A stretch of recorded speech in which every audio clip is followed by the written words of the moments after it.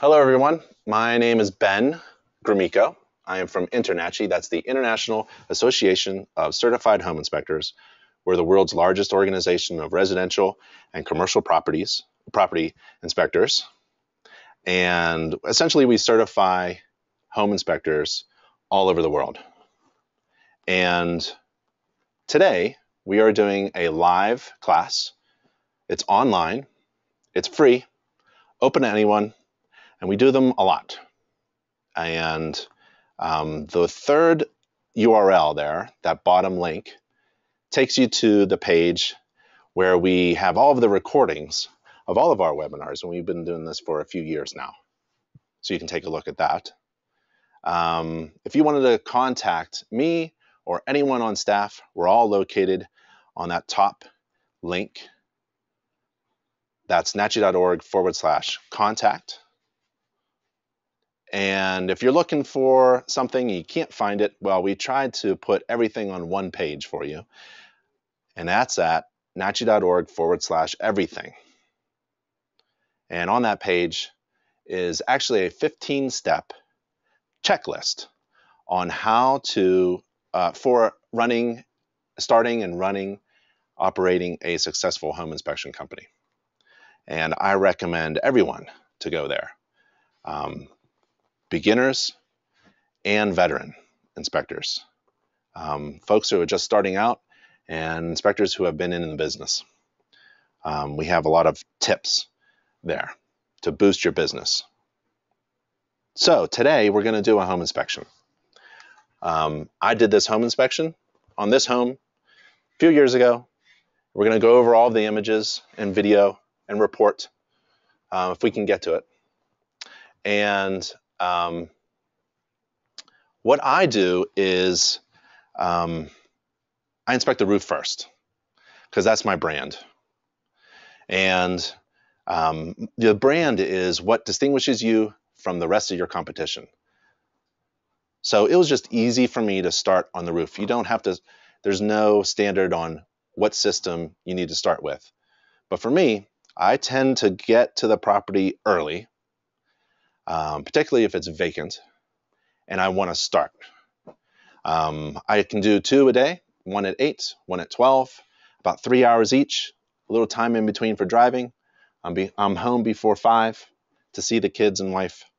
But you can do 2 a day that way, using a mobile device to inspect. So I get my ladder off my truck, I put it up to the roof, get on the roof with my mobile device. I'm taking pictures with my camera, I'm taking videos with my other camera, and I'm using my mobile device to write my inspection report as I go.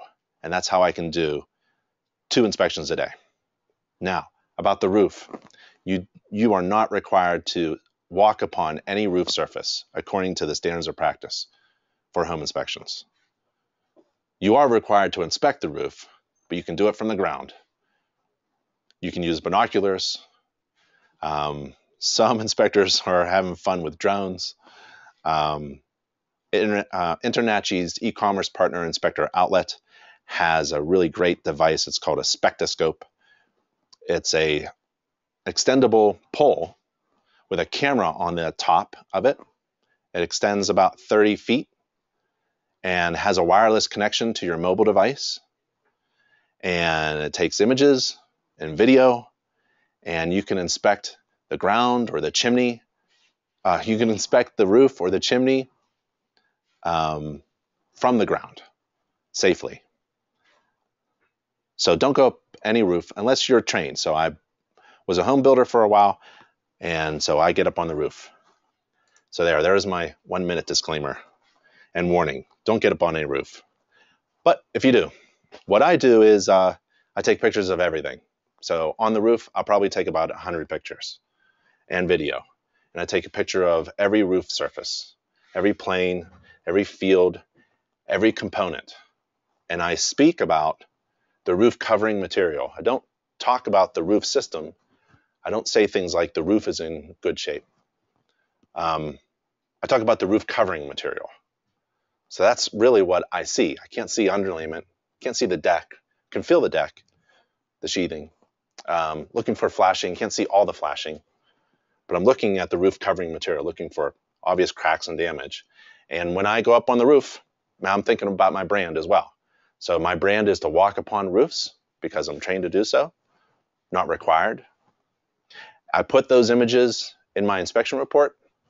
I put those images on my website, and I make sure that people know my brand, why they should hire me, why I'm the best, because I carry a 40-foot aluminum, 32-foot fiberglass, 28-foot fiberglass, 12-foot aluminum step ladder, and a crawl gear. And I take close-up pictures too. So that's my hand touching things. And when somebody reviews my inspection report, they understand who I am, what my company does, and they can really make a decision about whether they should hire me or not based upon my inspection report. So that's why certain images are really important. This one's a great one. So the skylights were not installed properly. They probably leaked in the past. The flashing is not properly done. Actually, I don't see flashing in certain areas. Let's see if I can hook us up with drawing on the screen. So it's missing flashing there. I should see flashing. I should see step flashing. This is the counter flashing incorporated into the window system itself. But the step flashing should be there, and it's not. And what's in its place is what? The tar roof sealant. It's like a Band-Aid. Great, I have an apron flashing, but nothing else. Nice copper flashing. I may see some continuous flashing underneath, some step flashing. I don't know. Something's going on. Whenever I see a Band-Aid, I take a picture of it, a video of it, and I tell my client, this is a Band-Aid patch. Just like a Band-Aid is going to fall off and not work anymore.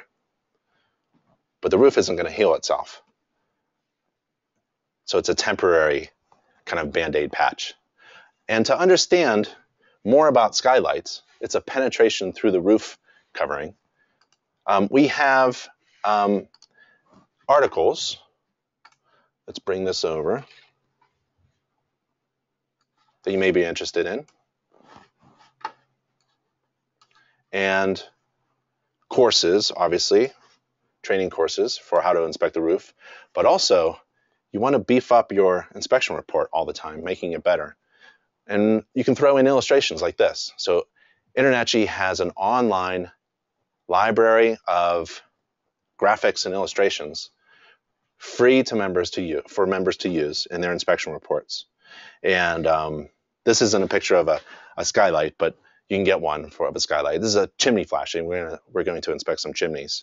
And basically, you want to identify the components. So when you're talking to your client about the apron flashing or the step flashing, illustrations can help you. It's like taking a picture. It's worth 1,000 words. Illustration is the same thing. But you have to get the terminology right. So for me, it's easy to remember. The flashing around a skylight or a chimney is basically the same.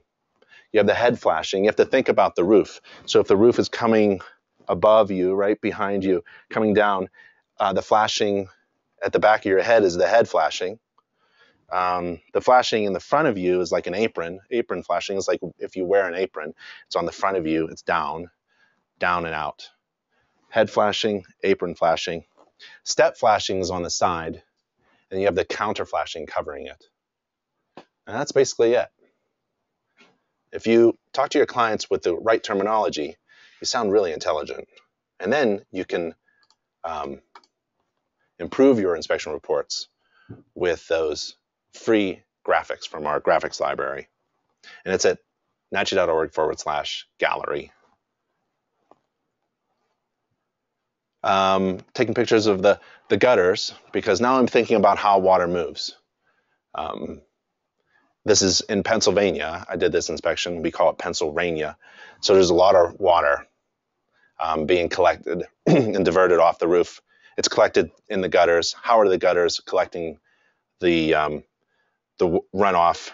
And then I'm going to go and I'm going to think about, continue with my inspection and think about how that water is collected, drained down the downspouts, and diverted away from the foundation. But along the way, when the roof plane meets something else that's an intersection, I want flashing there. I don't want a lot of sealant like this. This is a lot of sealant here. That's a Band-Aid patch, and that's no good. Not sure what's going on. I often write in my inspection report to my client to ask the seller about prior leaks, because we all know this is what happens when there is a prior leak. Somebody goes up there and does this patchwork. I see step flashing, but it might not be installed properly.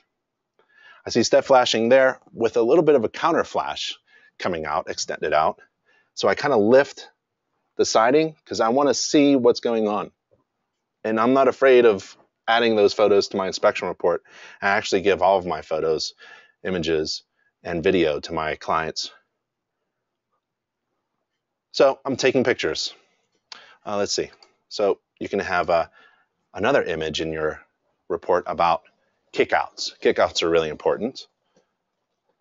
Kickouts literally kick out the water away from a wall intersection, typically where the gutter end meets the wall. More pictures, more pictures. I don't see anything wrong with the roof. It's aged. I estimate the age. It has ventilation. This is a sewer stack pipe with a lot of flashing problems, just coated with tar. The chimney has had problems in the past. I think the counter flashing wasn't installed on this chimney.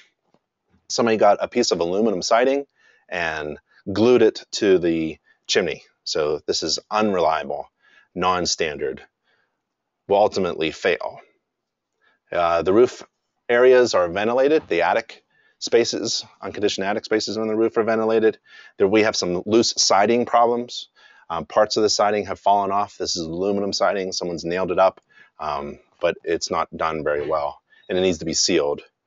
There's a metal material on the rear porch roof. All of those little black dots are black roof tar material on top of the fasteners. The fasteners should have a gasket of some kind, maybe a weather-resistant, water-resistant type of material. And those fasteners want to be down and secured. You want to see them secured. We have a problem with this one, or at least an issue, a concern, because everything has been touched up with some roof sealant. And again, that's not permanent.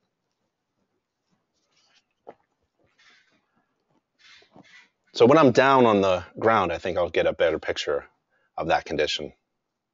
There's a cable coming into the house with an electric line, a loose electric line to a spotlight in the back, and that is a hazard.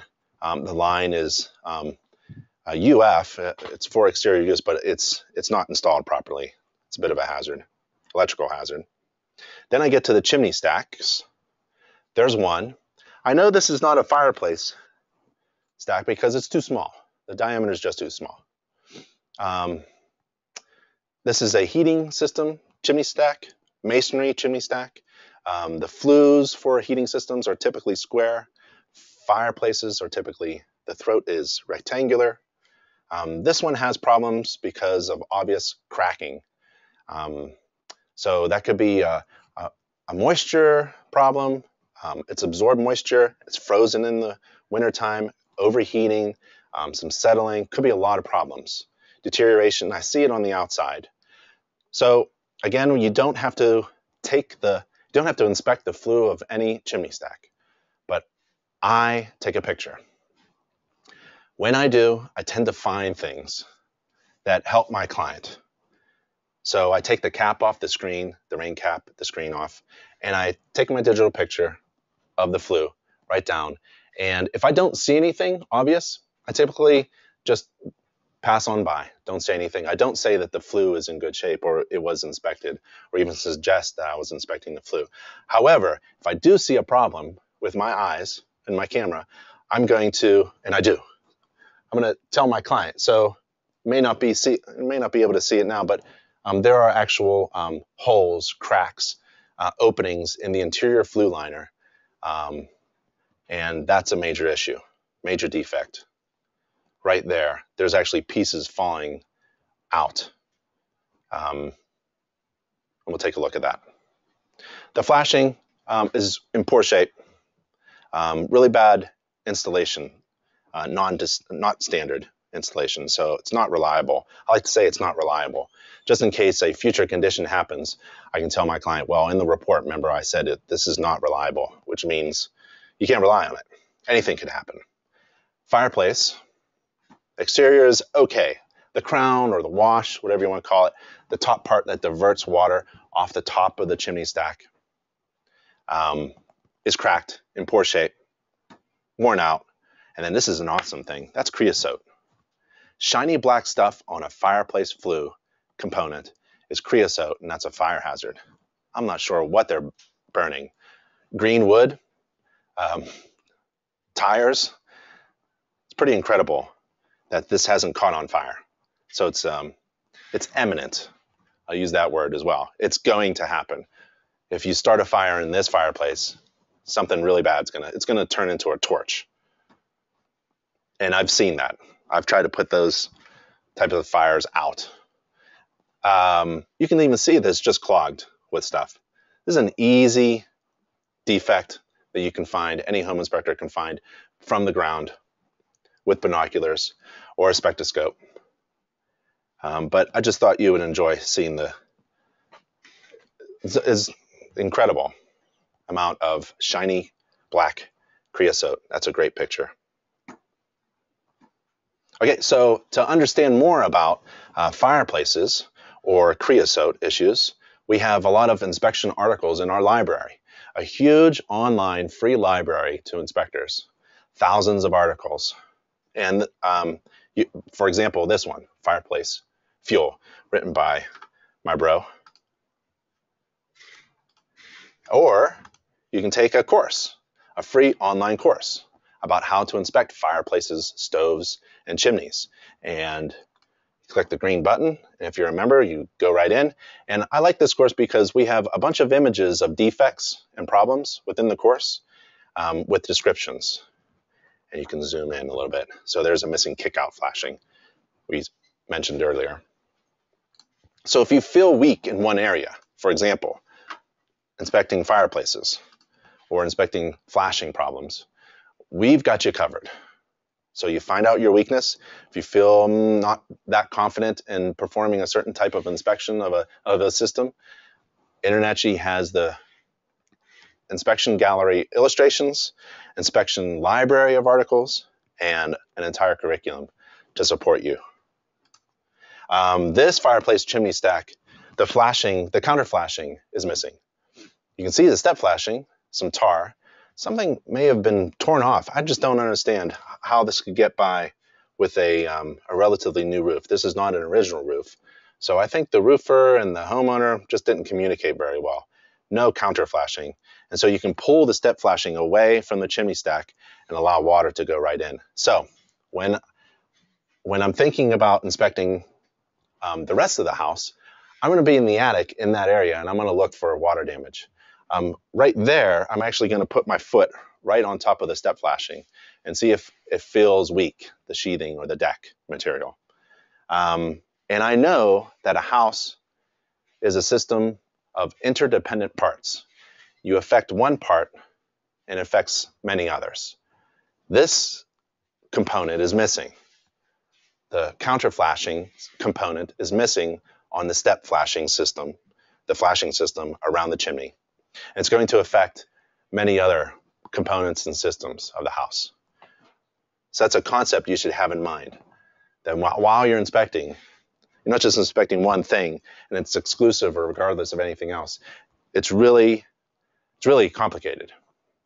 You know, things affect all other things. Yeah. Chimney clean out, it's in good shape.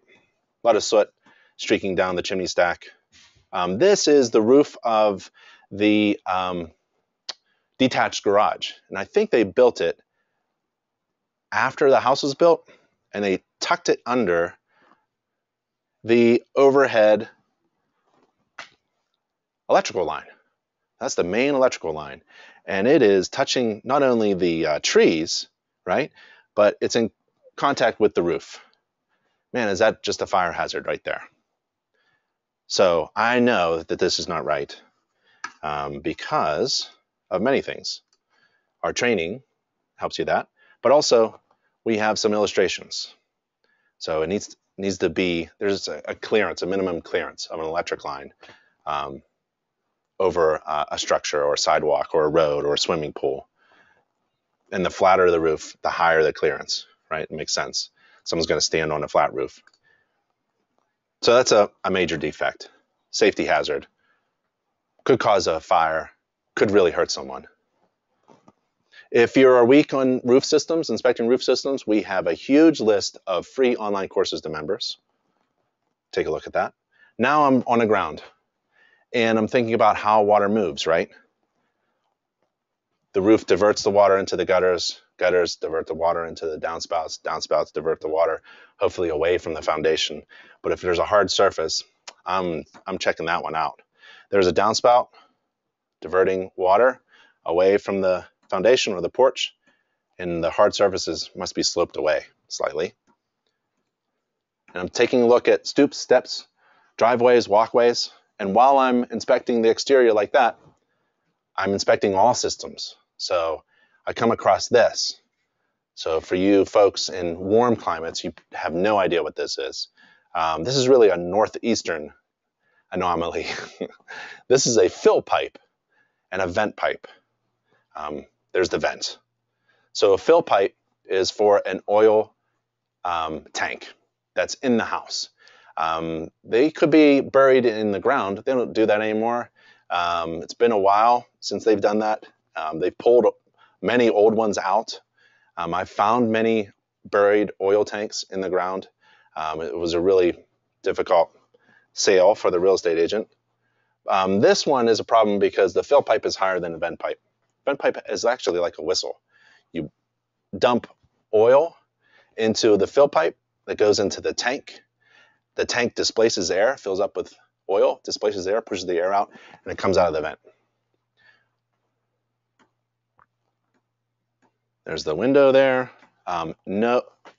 Interior electric line used for the outside receptacle, no GFCI. So we have the discharge of the sump pump at the bottom of the picture. So now I know that there's a sump pump in the basement and it's wet there. So I know that we have potential water intrusion issues. And then some shingle tabs are kind of loose, no big deal. Taking a look at anything near an opening like a window. So when this snows or rains, there's a lot of splash because there's a hard surface right next to a window. There's no clearance. So I want to take a look at that. No frost-free hose bibs on the outside. Missing handrail. Technically, there's a handrail on the right? That wooden structure there to grab onto. But my grandmother would have a problem with the first two steps because there's nothing to hold onto. So take a look at the bottom corners and top corners of every window and door. So this is the rear slider door. When I come up to a door on the exterior, I look top left, top right, bottom left, bottom right. And I tend to find things like this on an older slider door component. Has wood rot and peeling paint at the corners, right there. So some structural issues, some patching is needed. No big deal. There's the rear porch roof, right? And there's a lot of nails that are popping out. So we've got this nail here, it's popping up. This nail here is popping up. This nail head here is popping up. Maybe that was the problem that they were having, right? It just wasn't installed right. There's a nail head there. And the roof is sagging. So this is the thin, maybe quarter-inch plywood sheathing secured to the bottom of the porch roof. And you can see it's kind of like sagging like that. So this is sagging, actually. So something's going on there. But as you can see, there's nothing that I skip. And I try to keep it all in your head, right? Veterans, we can keep it all in our heads. So while we're moving down and around, we know that things are connected to one another. We know we have a problem with the roof on the top, and we have structural sheathing, sagging at the bottom. So those two are connected. And then the structural components. I want to take a look at how that rear porch roof is held up. So I take a look at the corners, right? The load-bearing components. I'm looking for anything, and I see water. So there's water streaming down here, or at least water marks. The house is being sold. They typically paint these things, leaving it. It may be old or recent. I'm not sure. You can use your infrared camera to confirm that you're seeing something wet. I would just use a moisture meter, or everyone has a really great tool to use. All home inspectors have this tool. You never leave home without it. It's one of the most sensitive tools to detect moisture. Excuse me. It's your hand. So feel free to use your hands during the inspection to see if something's wet. It can also help you find air leakage spots. So I'm really just taking a lot of pictures. These are inspection restrictions if I ever need to explain why I didn't see everything. And I'm not sure what that is. Later on, I'll connect it to the stove in the basement. So it's actually a little propane stove kind of system going on there. Not installed very well, kind of hazardous. If somebody kicks the stool, you'll then have a gas leak. A few other cosmetic issues, no big deal. Dryer hood is cracked. Exterior looks pretty good. Here's the air conditioner unit. There's the line going up. The refrigerant lines, suction line, liquid line, go up into the attic. They make it look like a downspout. That's nice. But there's the air conditioner. So it was installed after the house was built. It's in the attic. Typically on an older existing home like this one, 45 years old, when you install an air conditioner after that, typically not all the rooms will be conditioned with the air conditioner. So I'll just put that in my report, but I'll confirm it. And it was true in this house. So basically you had a bunch of supplies in the top sections of the house, and the cool air just dropped down.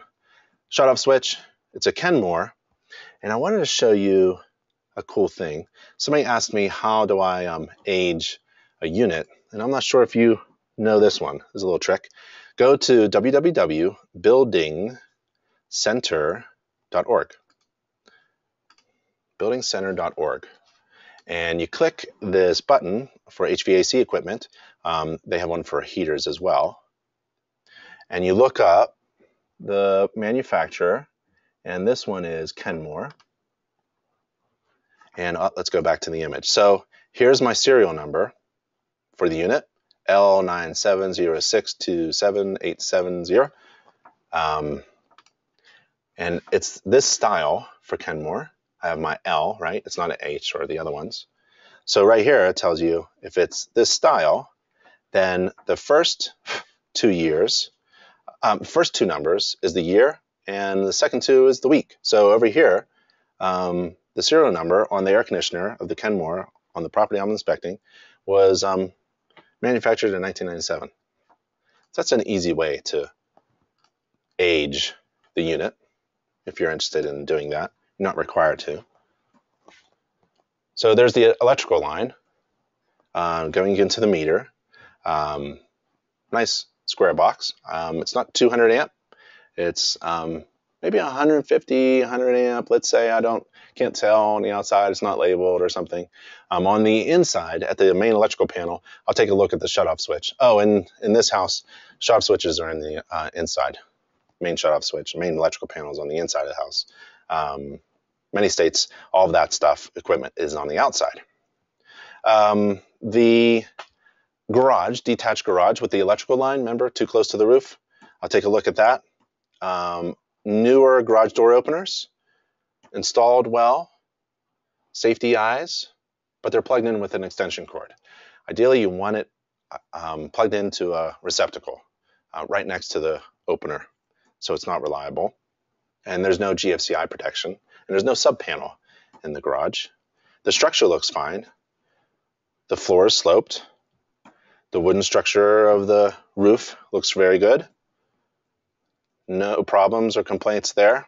A lot of inspection restrictions. I take a picture of it. If you wanted to know more about inspecting our garage, we actually have an awesome video with InterNACHI's Kenton Shepherd It's just a short video. It's not really a course. And he goes through the processes and tips of inspecting a garage roof. I'm sorry, inspecting a garage from the inside, including the garage door. So you can take a look at that. That make concrete a little thinner, and since it's thinner, that's where it's weaker, and that's where it will crack. And if you look here, you can see that these control joints have done their job. Yep. Thanks, Kenton. And if you wanted to learn more about inspecting the exterior, we have a ton of courses on our education page, nachi.org/education. Let's get to the boiler. Or let's see, anybody have any questions? John says he doesn't like the FLIR one because it doesn't have a temperature range. Yep. Let's see. Just going through the pictures. People are having problems with sound and with images. Just log out and log back in. Click the link in the email and log back in, and that typically does it. Not sure why that's a fix or a workaround, but it always works. Sky asks, how do you go about inspecting a roof when there's a ton of snow on the roof? I don't inspect the roof at all when there's snow. I once used to bring a broom and broom it off. I really can't see anything. And I want to show my client I gave some effort, and I think you can do that. Maybe go up and brush it off with your hand. Look for records, permits, ask the seller for information. I typically had to come back, and that was just part of the cost of doing a great home inspection. Sometimes during the winter, there are additional travel. There's additional travel time, and you got to come back when the roof is covered with snow, particularly a flat roof. It's hard to see anything on a flat roof when it's covered with snow and ice. So I just incorporated that into my overhead. I don't see. Can't see it. Okay. All right. So if you're having problems, make sure that you log out and log back in. Okay. Can the rest of you all hear me? I hope you can. We'll continue with the boiler. Not all of you ever get to see an oil-fired boiler, but this is it. It's basically a box made out of cast iron, and the cast iron pieces are filled with water, and a burner burning oil shoots flames into that chamber of cast iron filled with water, heats it up to almost boiling temperature, and then there's a pump and it circulates that hot water around the house. And the hot water goes through radiators and it radiates out heat. So basically that's it. And there's water being heated. We have to be concerned with temperature and pressure. So there's a temperature pressure relief there. There's a shut-off switch for service. There's the pump to circulate the hot water throughout the house. There's the burner. The oil line is coming from the right into a filter. The burner turns that oil into a mist and ignites it, and flames shoot into a chamber. There's some hot orange, red flames. It sounds like a rumbling sound, like that when the burner's on. There's pressure and temperature gauges. There are controls to control the temperature of the water.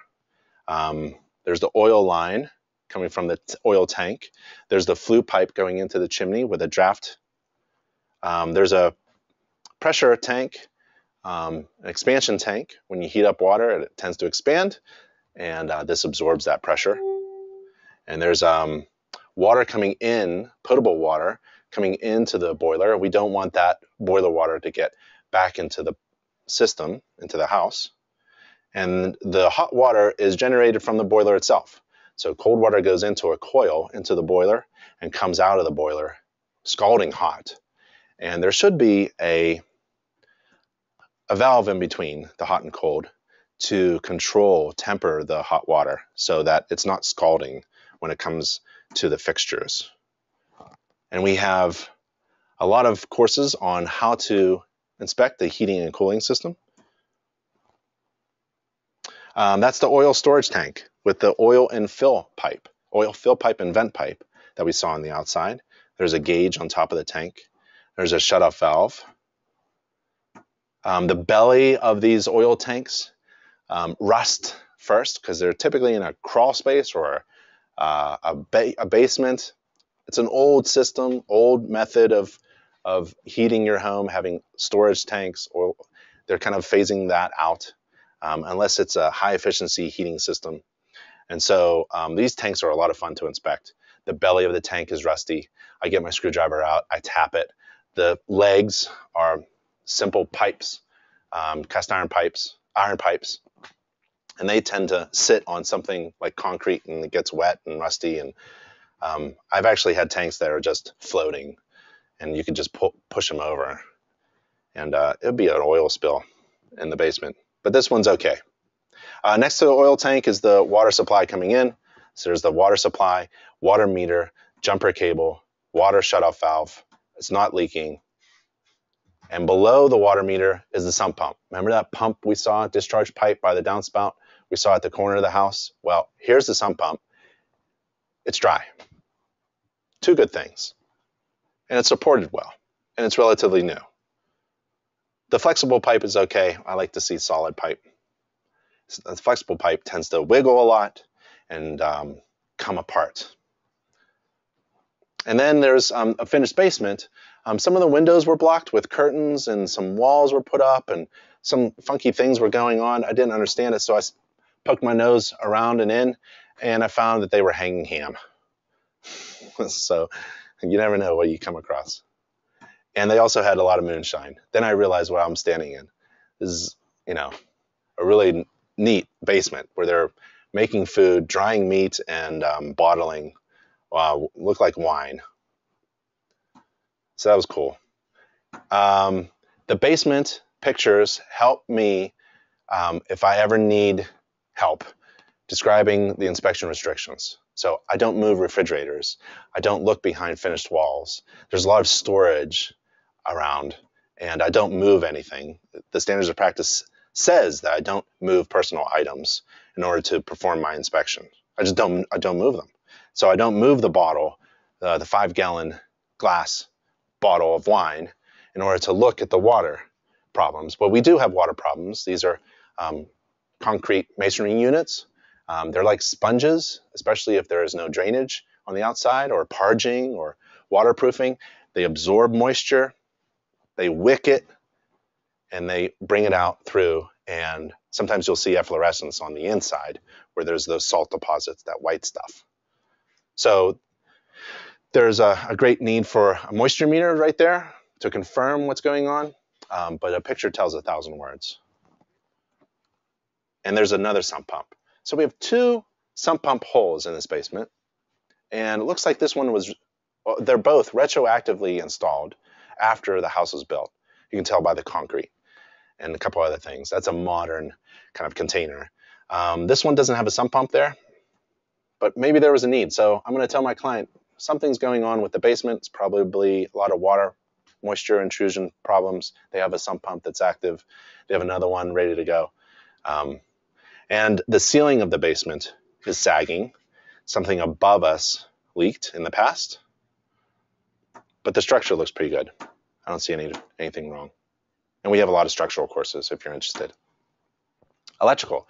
Remember the meter on the outside, square meter, line overhead, conductors too close to the detached garage? Well, it comes in here, and here's the main panel. And I take a picture like this because I wanted to make sure of the position of the breakers or the look of the fuses. I want to make sure that everything's on or off, labeled. If something is off, is it tripped off, which could be a hazard? If you reset it, don't ever reset a breaker, whether it's been tripped or turned off. And has it been manually turned off? You do not have to remove dead front covers. I would say it's very dangerous. I've heard stories. There's not a lot of high voltage here, but things can spark and surprise the heck out of you. And I've done that. And so you wear gloves, safety glasses, and if you're going to do anything. You're not required to remove the dead front cover, although I do. If it's 200 amps, I'll use 2 fingers in my picture. If it's 100 amps, 150, bend the second finger. So this is only a 100 amp electrical panel. That's the main disconnect. I don't know how they survived on 100 amps and with an air conditioner. This one might be the air conditioner unit. That's the disconnect, that's the breaker, but it's labeled above. So I'm not sure where these lines are going. They're not labeled very well. I'm not sure if it's even accurate. And I know that there's an electric stove somewhere too when I came in. I take a picture of the latest inspection date. So nothing in the basement was permitted or anything. And there's the inside. Looks okay. There's that breaker I'm concerned with. Could be a stove. But here is a double tap. This always gets my attention when I have 2 wires going into a breaker designed to hold 1. 2 wires going to a breaker designed to hold 1. And this gauge wire is different from this gauge wire. And I think this is a 10 gauge wire to a 30 amp breaker. And this is a 14 gauge wire. Now, how do I know that's wrong? Well, code tells you everything. We're not code inspectors, but you can refer to code, or you can refer to your InterNACHI course, which refers to code for you. And this table in our electrical, how to perform electrical inspections, online free course for members, has a table. And it shows the most common conductor sizes in residential branch circuits, along with the maximum permitted breaker or fuse size. So I have in that panel there, at that breaker, I have a 10 gauge on a 30 amp, great. But I have also a 14 gauge double tapped. And the maximum size for a 14 gauge is 15 amps. So we have an electrical problem there that needs to be addressed by a master electrician. I try not to say contractor, a licensed electrician. All the other breakers I don't see anything wrong. Older wiring, and there's that double tap. Yep. Fireplace. Remember the creosote at the top? Well, here's the fireplace that's causing all that. They're not using it anymore because there's damage at the back wall. You can see the bricks are damaged and cracked, and it's really a hazard. The metal material is warped. High excessive heat going on. It's actually warped. The heat inside this fireplace insert got so hot it melted metal. So that's a fire hazard if it's used again for 2 reasons. One, this condition of that insert, right? It's a fireplace insert. It's a metal box slid into a fireplace opening. And the creosote. So this is the basement half bath, toilet, sink. Run the water. There's the sewer lines. No clean out. Can't find it. Can't really see what's going on. The ceiling in the bathroom has a patch from something that happened in the past. In this house, there's a kitchen area downstairs with a gas stove. Remember the propane tank on the outside? It's going into here. This is a hazard because of this.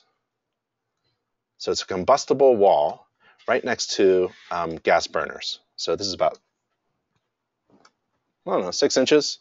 You put a pot there, and the flames are going to just melt that wall. And it has, actually. So there's discoloration and scorching on this material next to the stove. Let's see, where are we? Clothes washer next to the next to the kitchen sink down in the basement. It's plugged in with an extension cord. That's a defect. Every time I come to a laundry area, I stick my nose over the top of the laundry, over top of the dryer or washer, and I see what's going on down there. It's some really interesting stuff. So that's a little tip. So you can't have an extension cord for a clothes washer. The hoses are great, stainless steel braided mesh, but they're connected to the supply line underneath the kitchen sink. Remember that kitchen sink right next to the clothes washer? It's not supported, so these lines are actually going to break off and the closed washer just discharges into the kitchen sink. And that could be a problem because that sink is not draining well. It's probably clogged, and it's an S trap. You want a P trap, and a P trap looks like that. And we call it a P trap because it looks like a P. There's the letter P right there. An S trap looks like an S. And it loops around. Kind of looks like this. Sorry, I can't draw. There, right? Or it could be a Z. So how did I find this problem? Well, there's the system. And then I want to find the components to the system. So I look around. I look in the back. There's a defect. There's the defect. There's a component that's in good shape, but that's the defect. So you follow the water supply, especially if it's a system with water supplied to it or water draining from it, follow the flow of water or follow the flow of electricity where it's connected. There's the discharge, and there's the sink, and there's the bad trap, and there's the valves coming in. Can't get to the valves to work on them. There's the dryer. The dryer is another system. You look around it, behind it, and it's hardwired. So you can't unplug the dryer. That's probably one of the breakers from the panel connected to it. It's not identified. We have an old 3-prong dryer receptacle there. Another component of a system would be the air conditioner. Remember, we saw the air conditioner on the outside. We used that link to get to the date. We could date the air conditioner. It's retroactively installed. It was installed after the home was built. Sorry. The disposable air filter is dirty, and it's in a closet. To get to the air conditioner system that's in the attic, we know it's in the attic because we follow the refrigerant line from the condenser on the outside, compressor on the outside. That door to the attic is not sealed and it's not insulated. So it's a huge heat loss. This house bleeds energy, which means my client is going to have really high heating and cooling and operating costs. I know that because I'm a home energy score assessor, right? That's what I want you to be, a home energy score assessor or a home energy inspector. This is the bathroom exhaust, exhausting into the attic, not installed very well, not sealed, not insulated, electrical hazards. And I know this is a problem because I was trained by InterNACHI and I read this inspection article about how to inspect the bathroom exhaust. And bathroom exhausts really need to go outside, for one thing. They can't exhaust into the attic space. And it should be sealed up. You shouldn't have any missing insulation around it. And it should be insulated and sealed with like a rigid foam box with all the seams taped and sealed around the edges. So it's energy efficient. There's the air conditioning unit. Electrical disconnect, service switch, nice. It's suspended well, supported well. No problems with condensate. Has a nice catch pan underneath. The drainage system is okay. It's not supported very well, but it's okay. The ductwork isn't installed very well. It's loose there.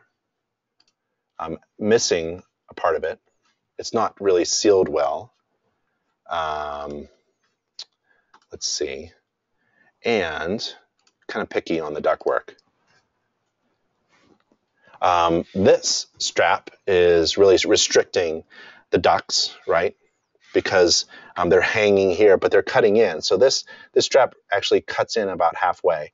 This one too cuts in about halfway. So you restrict it looks like it's nice and thick and round, but it's actually restricted. It's kinked, it's bent. So it's not supported well at all. And it's forcing the unit to work harder to condition the air. This ductwork has been chewed up by something. That's how I phrase it. I don't want to say that I've inspected mice, that I can identify mice or infestation or squirrels or anything, but it's been chewed up.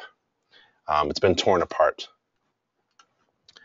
And ICC, International Code Council, has done something pretty amazing. Good for them. They put their codes online. So if you click that link, remember the slides I'm going to give you on our webinar page.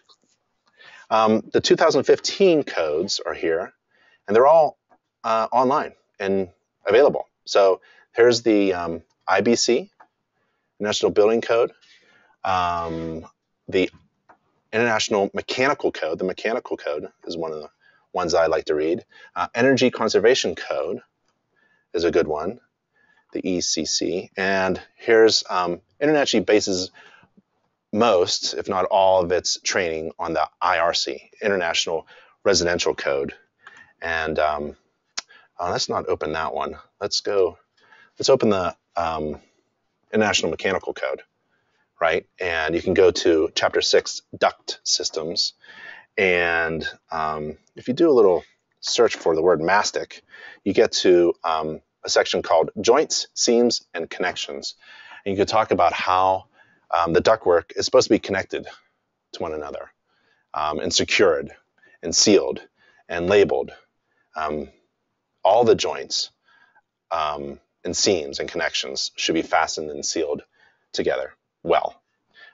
And you're not a code inspector, but when you take a look at ductwork that isn't installed properly, you can then use code as a foundation upon which to make your suggestions, recommendations, and to guide your inspection and to help write your report.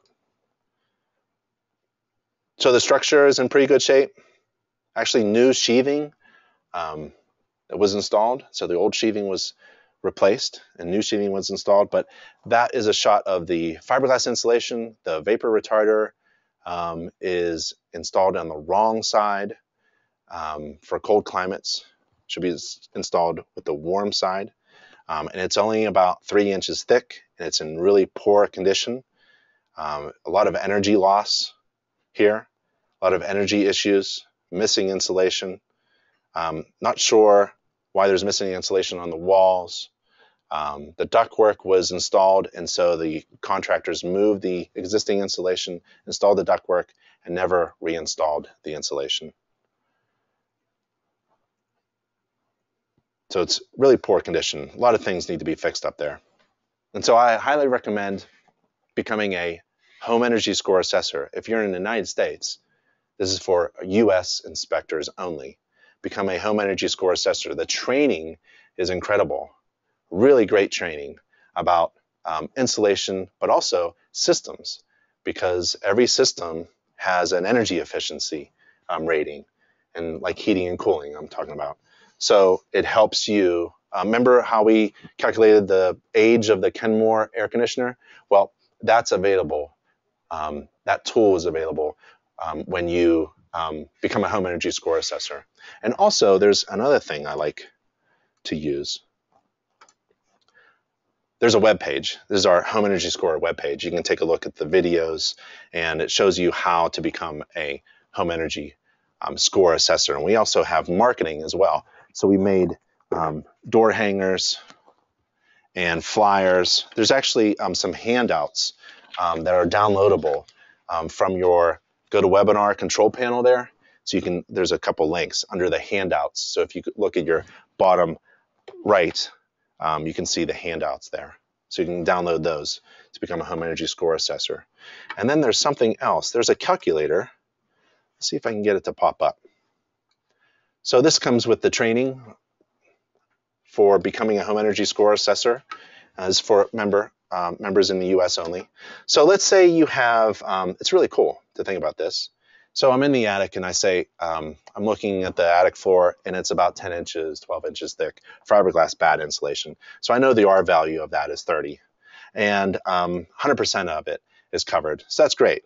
My assembly R value, the entire attic floor, the weighted average, the effective value of the insulation is R30, right? 100%. And it's installed well. Let's say not all of it has insulation, only 95% of it, well, most of it, 95% of it. But one area, like let's say it's the attic access. Remember the attic door was not insulated? Maybe it's a attic scuttle hatch in the ceiling of a second floor bedroom closet. It represents about 5% and there's zero R value.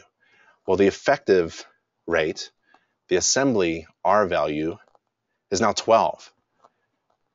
It was 30 if it was covered by 100%, right? The entire floor, 100% of the entire floor was in good condition, R30 value. But if you have an access to that attic space, and it represents only 5% of the entire floor area, but it's not insulated at all, the R value, effective R value, the weighted average R value is actually less than half. It's only R12.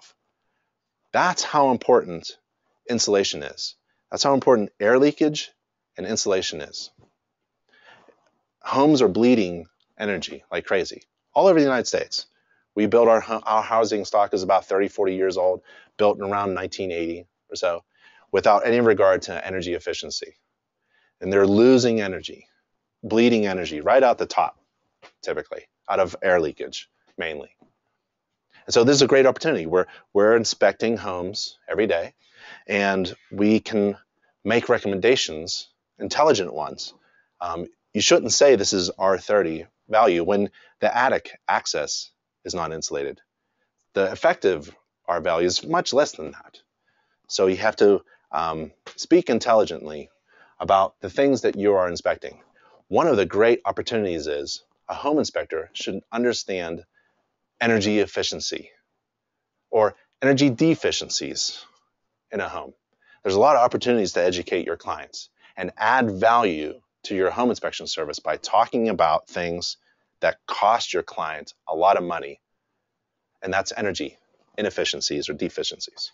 Yeah, so that's one of the tools. It's a really nice. Well, there's a few other things I could show you, kind of some tricks that you could use during your inspection.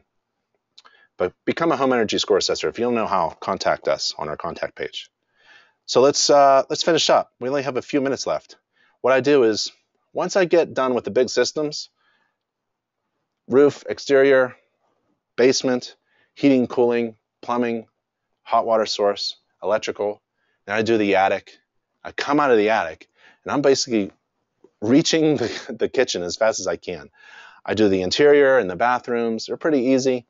I go down. If there's something in the interior that's specific, another fireplace maybe, I'll inspect that. But I'm heading to the kitchen where I have set up my computer, my printer, and I'm ready to go. So I'm just going to blow through these. I'm looking for GFCIs, water leaks. I'm making sure the hot and cold turn on.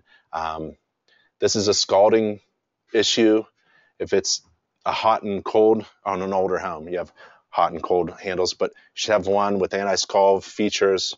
A lot of opportunities to educate your client about things. Carpeting should not be installed in a bathroom. If it is, lift it up and see what's underneath. It's not that sanitary.